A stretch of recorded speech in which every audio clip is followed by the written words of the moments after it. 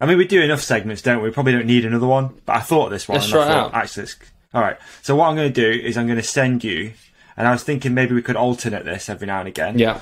I'm going to send you a photo, and you've got to explain the context behind the photo. Right, like it. All right? All right. Because you got a lot of photos, you know what I mean, around. You've been photographed a lot. So I'm going to WhatsApp you a photo now. Okay, I'm going on WhatsApp now. And don't worry, we're not going to be too weird about it. It's not going to be anything too fucking, you know what I mean, out there or anything. I don't feel like it is going to be now.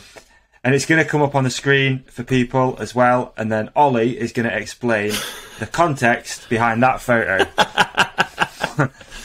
Right, this was... fucking hell. This was at... Interesting idea, huh? I like it. I like it a lot. I can't wait to look through your fucking Facebook and find...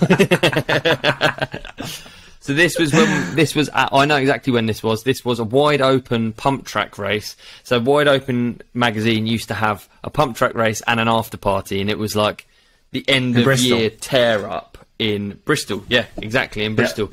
Yeah. So the photo that we're looking at, and to our listeners, is a photo of some very well dressed guys in turtlenecks with jewellery. And it is and who we got Papa here? John. We got Papa John. We got Sam Reynolds. We got Sam Pilgrim. We've then got Matt Jones, a young Matt Jones at the back. We've got Seb Yates and myself. Yeah, that's Matt Jones. That's Bad Bones. Wow. All in the same outfit. We'd all gone to Primark. And where did the outfits come from? Primark. Okay. Yes, Primark. And I don't still have the outfit, no. But we look quite cool, I think. We look quite like I don't know, like white boys to men or something. Yeah, it's good. Oh, and we got glasses as well. We got glasses, it would seem. Primark again. Yeah, big time. Maybe. Big time. You look a lot more religious than the other ones, I feel like. I do. Mine has a religious, yeah.